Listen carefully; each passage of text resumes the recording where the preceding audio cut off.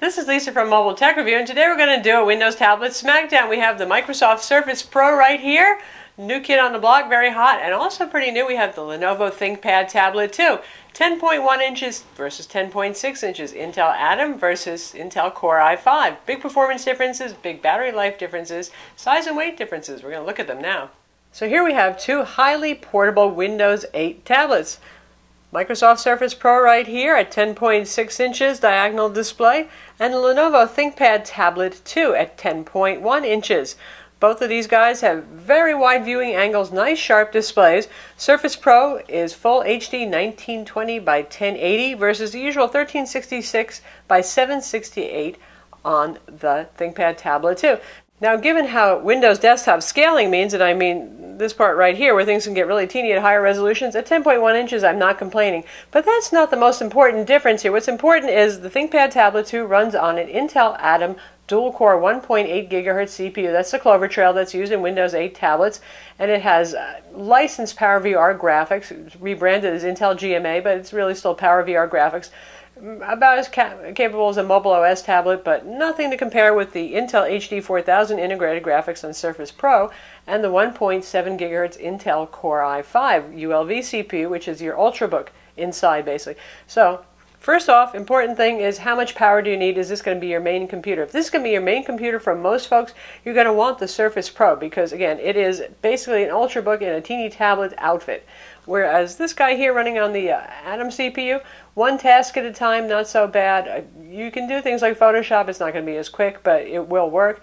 But you wouldn't want to use it as your main computer day in, day out, unless the only thing you do is web surfing, Office, and some social networking and email, and that's about it. Both of these are available with accessory keyboards, and we have them set up with them right now. The Lenovo is a Bluetooth keyboard with stand. And this is the Microsoft Type keyboard. You can choose either the one with the clicky keys, which is this one right here, or the fabric keyboard that we have right here, which has just about no tactile feel. There's ridges around the keys, but it makes an auditory click, and you can feel the ridges, but nothing moves here. But it's your choice. This is a little bit thinner. They weigh about the same. Now, in either case, you can use external USB or Bluetooth keyboards if you want, so you're not limited to just using these keyboards, but we're just looking at what you can get bundled with it. As keyboards go, you know, Lenovo makes an awesome keyboard here. So it's 10.1 inches. That's still the drawback. Nice keys, nice key travel, sculpted kind of thing going on. But still smaller than the Surface keyboard at 10.6 inches. It's actually a little bit bigger.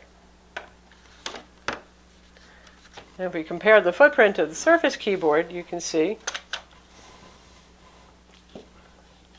you do get a little more space for your keys on the Surface, just a little bit. And it does make a difference when you're typing. Honestly, if you could marry the two of these, that would be the nicest. But then Microsoft wanted to keep this very thin, so it could act as a cover and not be too cumbersome. Which keyboard do I personally prefer? Surprisingly, I prefer the Surface Type cover. It actually is a bit more roomy, a little easier to use. I usually love ThinkPad keyboards. Not a terrible keyboard right here, but a little roominess actually helps. One thing that we have here is the optical eraser stick pointer with the clicky buttons here, and this one has a more traditional trackpad, though it's small. And in terms of the footprint that they have when they're sideways and the viewing angles, we'll just take a look right here and you can see.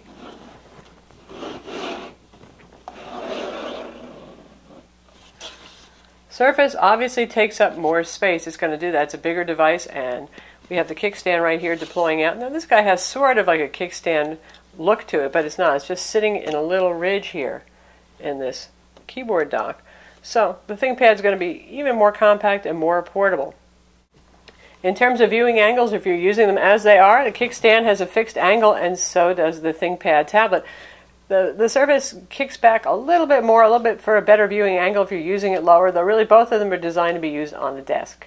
So how about size and shape of these things? Surface Pro, 2 pounds. Lenovo ThinkPad Tablet 2, amazingly light, 1.3 pounds, just a hair under. From the front footprint, you can see they're pretty close in size. There's a half-inch diagonal difference in the display. So obviously a little bit more compact for the ThinkPad Tablet 2, but if we take a look around on the side, you'll see Surface is just over a half an inch thick, and it has vents, look at that, too, for cooling. ThinkPad Tablet 2, remarkably thin. So certainly a difference in portability. This guy is like carrying around your basic mobile OS tablet. It's actually lighter than the iPad with Retina display, for example. Really, really very portable. Of course, it lacks the power in terms of performance that the Surface has, but that's something else.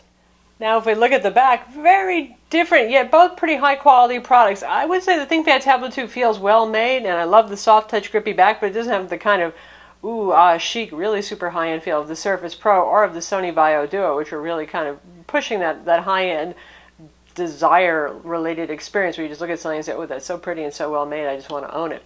But anyway, here's the back. The kickstand is deployed on this. Vapor magnesium casing, in other words, it's magnesium alloy casing. Very good looking, very unique, very modern. ThinkPad Tablet 2 looks more like your basic tablet with that ThinkPad-y kind of raven black looking finish, a little bit of a soft touch feel to it. So different kind of products there. ThinkPad Tablet 2 a little bit more utilitarian, still strong, still pretty rugged. You can flex the back a little bit on it. Clearly this guy here is very rigid. You can't flex anything on the Surface. Both of these guys have a single USB port. You get USB 3.0 on the Surface Pro versus 2.0 on the ThinkPad Tablet 2. That's because the Intel Atom Clover Trail CPU only works with USB 2.0. So no matter which Intel Atom you pick, right now that's where you're going to get USB 2.0. 2 gigs of DDR2 RAM on the ThinkPad Tablet 2 versus 4 gigs of dual-channel DDR3 RAM on the Surface Pro. Again, that has to do with the architecture inside. Intel Atom addresses just 2 gigs of RAM, and it works with DDR2. Storage is also kind of different. They both use flash storage, but the Surface uses a true SSD drive with an mSATA interface. Now, it's not easy to open up the Surface and get at that thing if you want to upgrade it yourself, but mSATA is a whole lot quicker, and it's available with 64 or 128 gigs of storage. ThinkPad Tablet 2, mostly you'll find it available as a 64 gig. They will make a 32 gig as well, but that uses the eMMC interface, which is sort of like an internal permanent SD card interface. It's not as quick. So you'll notice that when you're doing things like installing software. Now, granted, once you get your software installed, you don't notice this so much, but boy, it's slow when you install software on Intel Atom Windows 8 tablets. Both of these are full Windows 8, no RT here, so you get the desktop, you get access to all the Windows 7 applications that you'd like to install, 32-bit Windows on the ThinkPad Tablet 2 versus 64-bit on the Core i5 based Surface Pro. And again, that has to do with the CPU. The Intel Atom is a 32-bit CPU, the Core i5 is a 64-bit CPU. To most of you, that probably won't make much of a difference, whether it's 32 or 64-bit, but pretty much most computers have been on the market for the last 2 years have all been 64-bit with Windows 64-bit OS. Both of these have micro SD card slots compatible with SDXC high-capacity cards. They both have 3.5 millimeter audio jacks. For monitor out on the ThinkPad Tablet 2, we have mini HDMI, and on the Surface Pro, we have a mini DisplayPort. Mini DisplayPort's more versatile because it can drive higher than 1080p resolution monitors, like some of those nice Dell monitors are 27 or 30 inches, and you can get dongle adapters that adapt to HDMI and VGA. Now, most people probably just want to use HDMI. A few you might want to use VGA, so for a lot of you it's going to be a toss-up, and you might actually prefer just the straight HDMI. Though this is mini HDMI, you'll still need a little adapter to convert it up to normal-sized HDMI on the ThinkPad Tablet 2.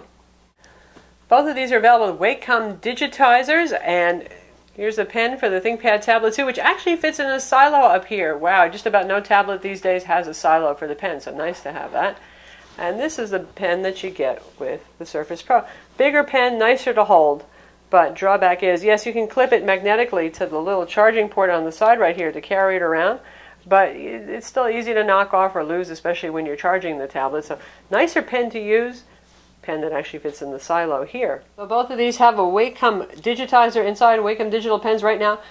WinTab drivers are not available. Anything that uses the modern Windows Ink API like FreshPaint or ArtRage, Office 2013, OneNote, you'll get pressure sensitivity there, no problem. But WinTab is used by Adobe Photoshop, Corel Painter, and SAA Paint tools as well. So you're in the same boat with both of these. Now, everybody had a sniff fit basically about Surface not shipping with WinTab drivers out of the box. Seems like tablets never do. You graphic artists know about that. So Microsoft and Wacom and Adobe said, we're working on it. Hold on, soon, soon. We haven't heard anything about the ThinkPad Tablet 2 or its friends like the Dell Latitude 10, but I'm sure eventually it will come, but it may not be the first. What happens if you try to install Wacom's drivers that they have available on their website on either of these tablets? It says, tablet not recognize it, won't install. Now, in terms of what the inking experience is like on each of these, I would say it's actually very similar. It's very smooth. It's very pleasant to use. The pressure sensitivity works well. You get 1024 levels of pressure sensitivity. The drawback with the atom-based tablets is they can get a little sluggish. With OneNote, after you get about one full page of ink notes going, things get a little slow. It's still usable. It doesn't crash, but it gets a little bit slower. And honestly, using apps like Corel Painter or even ArtRage, I find the responsiveness better on a Core i5, and I much prefer that. Now, I haven't really had too much lag going on, though, on the ThinkPad Tablet, too, that said. In terms of display quality, both have very wide viewing angles. Both are very bright.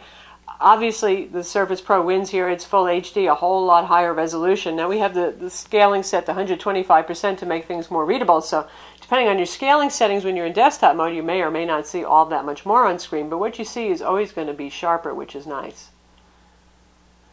Both have dual-band Wi-Fi 802.11bgn. Neither have WiDi wireless display. They both have Bluetooth 4.0. There is no NFC on either of these models. Lenovo has a 3G option, 3G, 4G with AT&T LTE, and there's a full-size SIM card slot, not micro SIM, on the top. However, that one's a whole lot more money. You go from $679 to $949, which is oddly expensive just to add that 3G, 4G module inside. Both have front and rear cameras, 720p up front for the Surface Pro, 720p on the back for the Surface Pro. Really sad camera there on the back on the Surface Pro. People make jokes about taking tablet videos and photos, but hey, if you got it in your hands and it's the handy thing, you're going to use it, you will be discouraged if you do that with Surface Pro. It's fine for video chat, for Skype, but that's about it. With Lenovo, we get a 2-megapixel camera up front, good for video chat, and a little bit more, maybe even, but mostly just that, and an 8-megapixel camera on the back. Not the most stunning example that we've seen of a camera on a smartphone or a tablet, but pretty good and worlds better than the Surface Pro. Now, again, we get to the most important point here, which is the performance difference between these two. You've got 2 gigs of RAM here versus 4 gigs. More multitasking possible, the more memory that you have. Also, much faster CPU and graphics processor built into the Surface Pro. If it's going to be your primary computer, you definitely want the Surface Pro, unless your needs are super duper light. Web browsing, office documents, some email, that's about it. And you can see the difference in the Windows experience scores right here. Significantly higher for the Surface Pro than for the ThinkPad Tablet 2. And the ThinkPad Tablet 2 does pretty decently among Intel Clover Trail Atom tablets. So it's a good example, actually, performance-wise. It's better than some of the other ones that are out there, though they're all fairly close because the hardware is pretty similar. Now, when we talk about PC Mark 7 for the benchmark score, we're looking at 4657 for the Surface Pro versus 1424 for the ThinkPad Tablet 2. So significant difference there in performance. Now, when is this going to be an issue for you? If you're just running Word on the ThinkPad Tablet 2, or just running a web browser with a couple of tabs, or maybe even you have both of those open, then it's fine. But you really don't want to have Photoshop open and running. You don't want to push the envelope. Anything beyond a couple of concurrent lightweight apps or one heavyweight app like running by itself, like Photoshop, for example. Also, video editing, you can do that HD video editing on the Surface Pro. I still prefer even more powerful full mobile instead of ULV CPUs, but it's actually fairly capable for editing 1080p video. Forget doing that on the ThinkPad Tablet 2 on a Clover Trail. It just does not have the horsepower. And when it comes to gaming, this guy, Surface Pro, has Intel HD 4000 graphics. And if you've watched our full video review of that, you've seen us playing Civ on it, and we've played Skyrim as well. And you can do that. You're going to have to use low settings. You may not always be able to run it at full 1080p, but it plays. Not on the Clover Trail. You're going to stick with apps that are in the Microsoft Store, the LiveTile apps, that kind of stuff there, and casual games or significantly older games, not a gaming machine at all. Speaking of the LiveTile interface, when we're in this interface, they're both very responsive and fast. Apps here run quite well on both platforms. Where you will notice the difference is if you're doing something like even just downloading Windows updates or app updates, for some reason it takes a lot longer on Atom CPUs. It's pretty zippy, very fast on a Core i5, and sometimes kind of sluggish on the Atom. Gets the job done eventually. It will download, but you'll notice the difference in performance there. So just when you're thinking to yourself, well, geez, why would anybody buy the ThinkPad Tablet 2 then, right? Well, it is a whole lot lighter. It's a whole lot thinner. As Clover Trails go, this one actually does get a little warm on the back, but it's still not burning hot. No fan, silent 9 hours of battery life. Yeah, so if your needs are light, but you need something that lasts a long time on a charge that you can count on all day, not having to run to find a power outlet, ThinkPad Tablet 2 actually wins in that respect. 9 hours versus 4.5 hours of battery life. Something that has a fan and you can actually hear if you're stressing it blowing sometimes, and it gets toasty on the back too, not burning hot, but a little bit hotter than the ThinkPad Tablet 2, but has full computer inside. So there's the trade-off. So for those of you who really are looking for a secondary portable tablet kind of device for light computing work, the ThinkPad Tablet 2 can still make some sense, even if it's not the sharpest knife in the drawer here. And then there's the other thing, that's price. The ThinkPad Tablet 2 for the 64 gig with the Wacom Pen and Active Digitizer is $679. Surface Pro starts at $899. Both of that will be for 64 gigs on either one. If you want the 128 gig model, it's going to be $999 on Surface Pro. Each of these, the keyboard is going to cost you extra, sold separately, $120 or so. So that makes the choice pretty clear, I think, for some of you out there. Because now you're saying to yourself, yes, I just want something that, like an iPad or an Android tablet, just runs really, really all day on a charge. I can watch several movies on the airplane, not worry about that. And I don't need to run Photoshop. I'm not a software developer, and I don't want to run Visual Studio, and I don't do HD video editing, that kind of thing. Gee, the ThinkPad Tablet 2 starts to make a lot of sense. But for those of you who do need computing power, Surface Pro is clearly going to be the one for you. So that's the Lenovo ThinkPad Tablet 2 versus the Microsoft Surface Pro tablet comparison. And as you can see, they both excel at different things. It really depends how much money you want to spend, how much power you need, how much battery power you need, stuff like that. I'm Lisa from Mobile Tech Review. Don't forget to watch our video review of each of these products and read our written reviews on mobiletechreview.com, and also subscribe to our YouTube channel.